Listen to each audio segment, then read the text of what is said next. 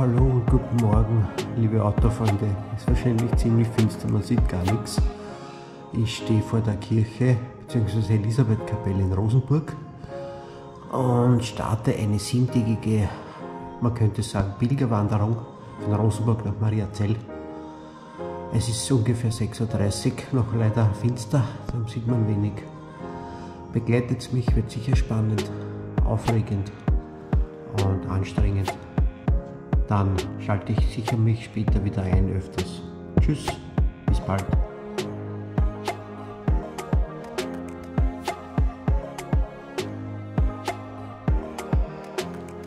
So, jetzt geht es über den Kamp hinauf zur Rosenburg.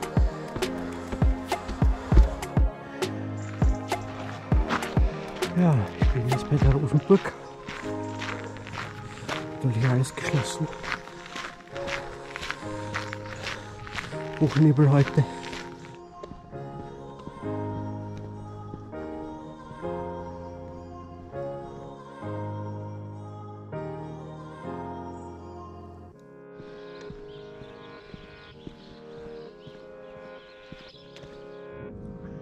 Bin in der Ortschaft Etzmannsdorf, die Kirche, und ich muss da weiter Richtung Wolfshof.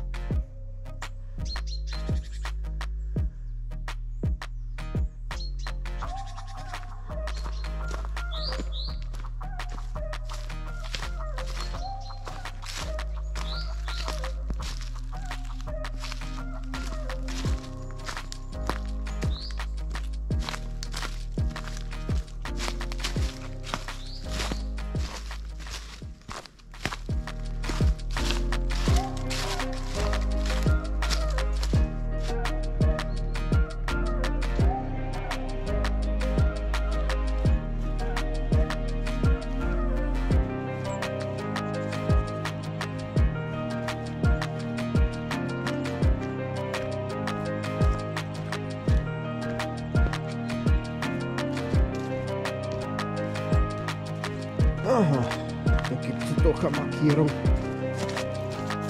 Naja.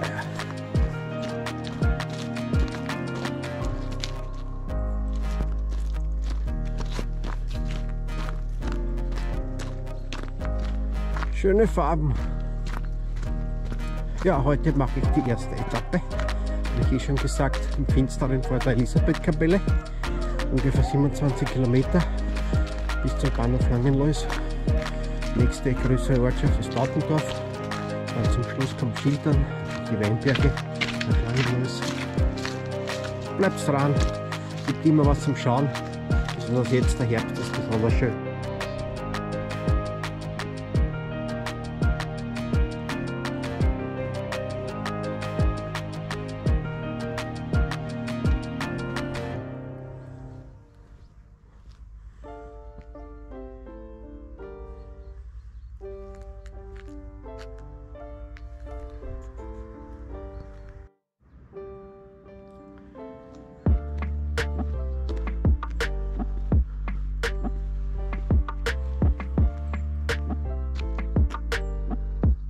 So, da habe ich Glück, ein kleines Bankerl, gibt es eine kurze Rast, dann geht es weiter da hinunter. Ja, jetzt geht's wieder los. Kenne ich schon, da bin ich schon mal gegangen und sieh mal den Stieferner Bach queren. Bumm.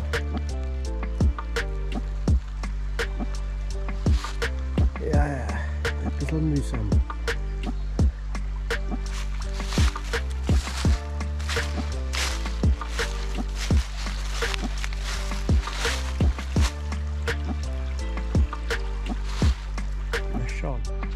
So, zweite Querung des Stieferner Baches, Weitwanderweg 06 nach Mariazell. Wo werde ich da jetzt wieder rüberkommen? Da vorne vielleicht. So, ich bin bei der Querung Nummer 3 des Stieferner Baches, Weitwanderweg 06 nach Mariazell. Naja, schauen wir, ob ich das schaffe. Da vorne vielleicht. Schauen. Das könnte sogar mit Kamera. Ja.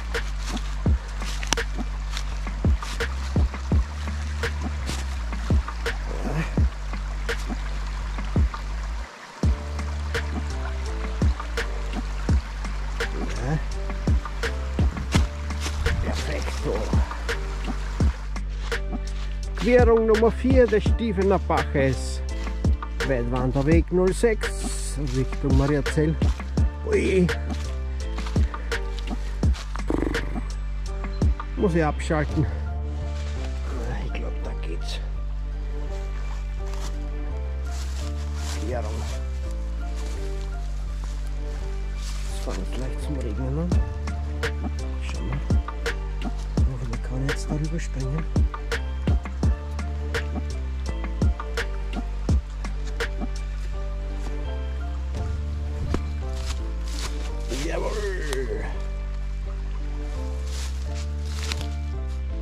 Ja, diese Querung, 5. habe ich mir gespart, ich bin da herüben gegangen.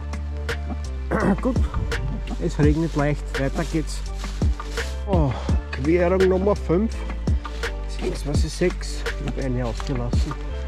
Mal schauen, wo ich da jetzt wieder rüberkomme. Puh. Das ist alles sehr mühsam da vorne vielleicht. So, ich bin bei Querung Nummer 6, Stieferner Bach.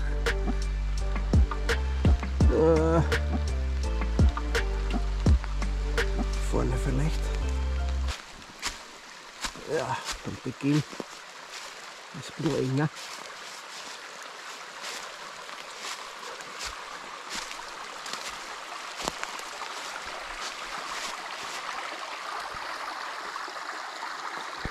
So, jetzt bin ich bei Querung Nummer 7 nach meiner Zählung. Stieferner Bach, hier ist sehr schön. Wunderbar. Da vorne vielleicht.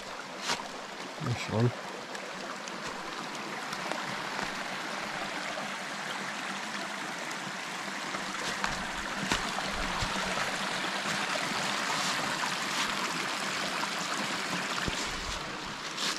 So. Mal schauen, ob das mit Schirm und Kamera geht.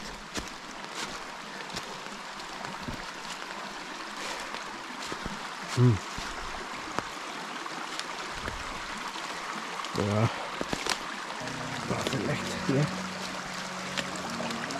Das ist alles sehr nass und rutschig. Da runter.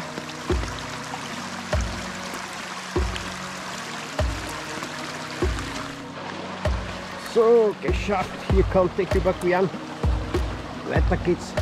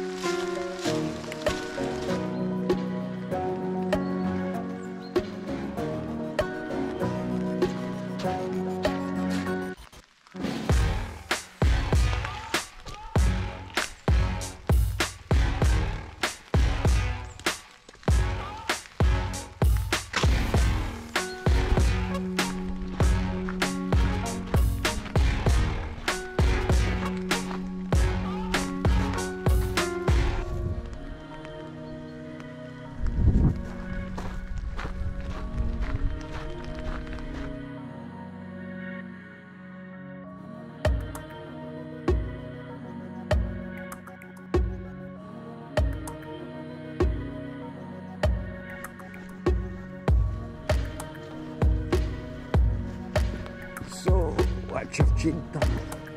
Geht es ein Stück durch? Schloss Schiltern. Komme ich vorbei. Ein paar Aufnahmen machen.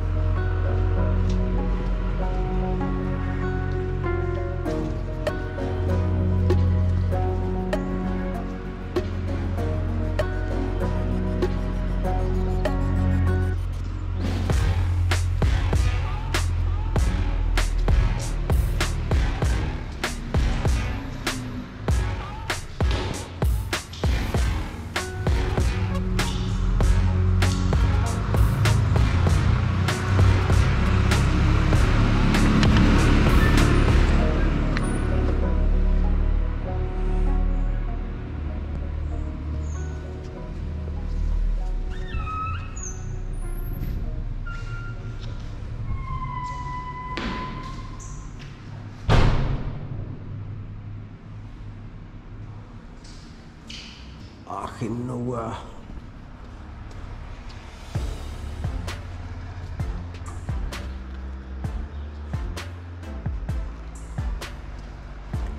Gut, weiter geht's.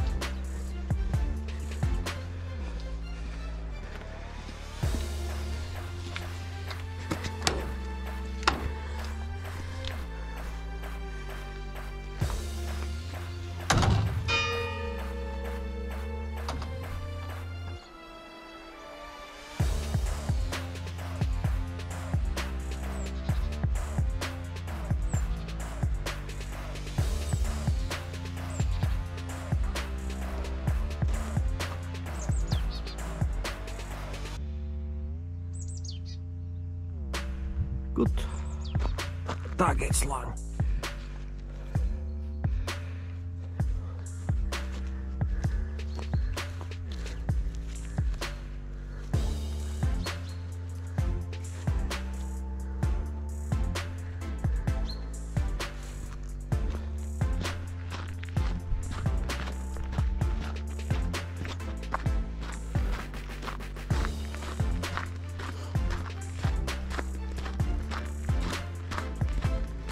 Rotes Kreuz nennt sich das. Ja, ich muss dann da runter.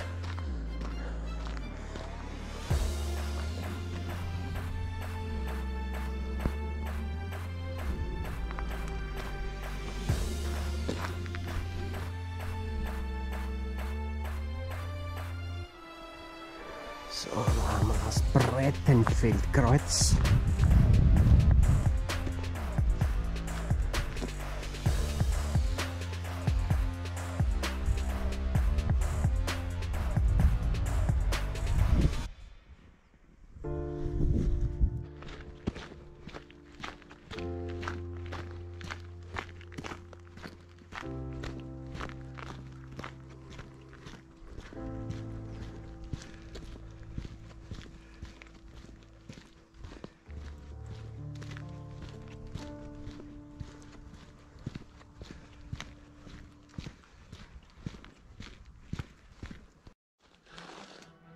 Ja, da haben wir einen kleinen Steinbruch. Ich glaube, da ist nicht mehr viel. Da unten sieht man was, aber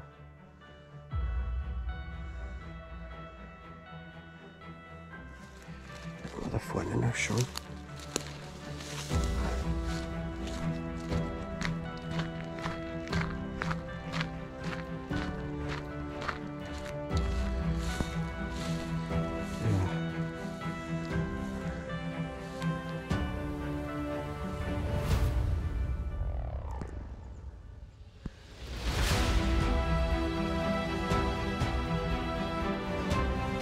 Das dürfte diese Mesche sein, stinkt da grauslich. Boah. So viele Insekten. Das sind die ausgepressten Weintraubenreste.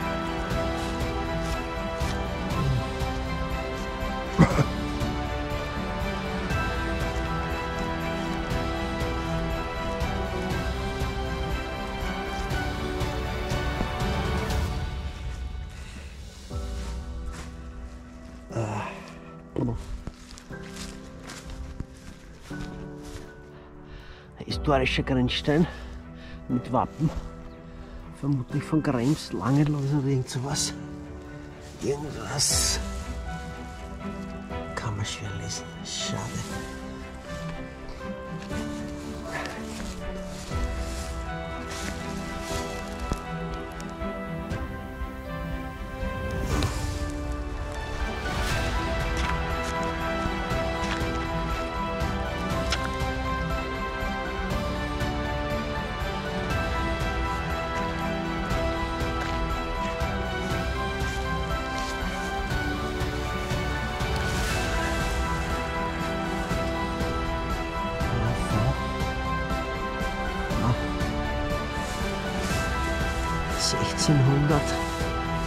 Wahnsinn. 1686. Leute. Brrr. Irre alt.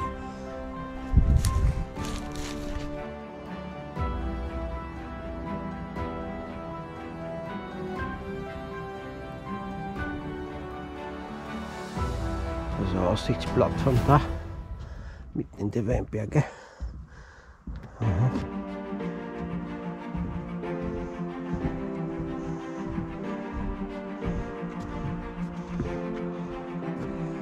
Wegweiser.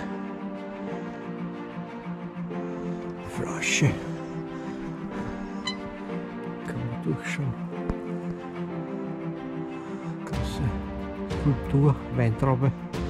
Da unten ist schon Langenlois, da muss ich hin. Na schön.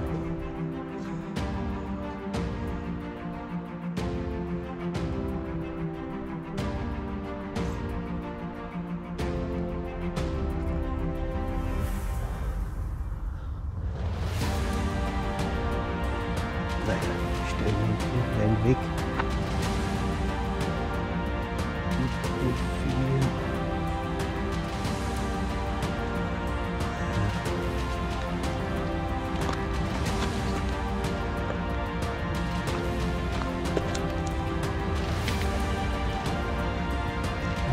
Platz.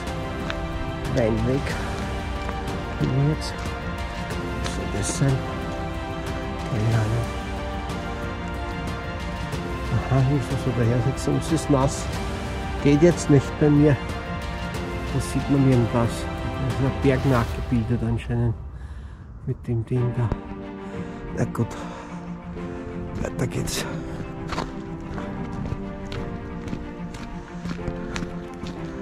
Weinweg bin ich.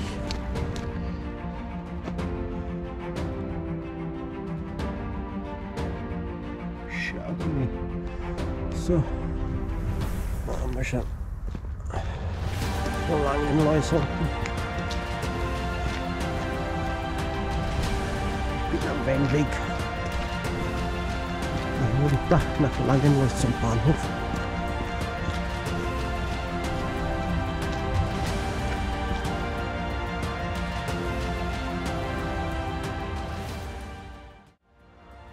So, liebe Leute, jetzt bin ich ein bisschen gerannt, habe Abkürzung gemacht zum Bahnhof, damit ich noch den Zug um 14 erwische. Jetzt hätte ich eine Stunde warten müssen. Ja, 28 Kilometer ungefähr, 5 Stunden 40 Gehzeit rein. Die erste Etappe Richtung Mariazell habe ich erledigt. Hoffentlich hat es gefallen. 2-3 Stunden hat es fast geregnet, werdet ihr sehen im Video.